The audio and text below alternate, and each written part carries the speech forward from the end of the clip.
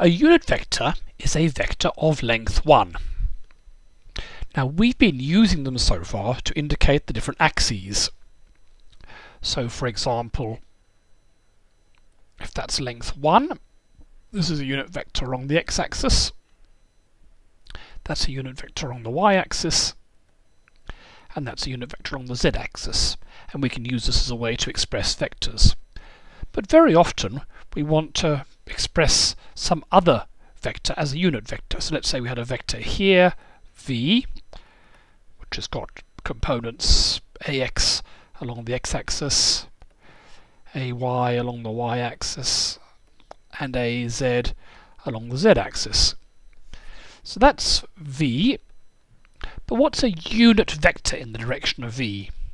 Now if the length of v is more than 1, then a unit vector will be shorter in the same direction. If the length of v is less, then it will be longer, but it will always point the same way.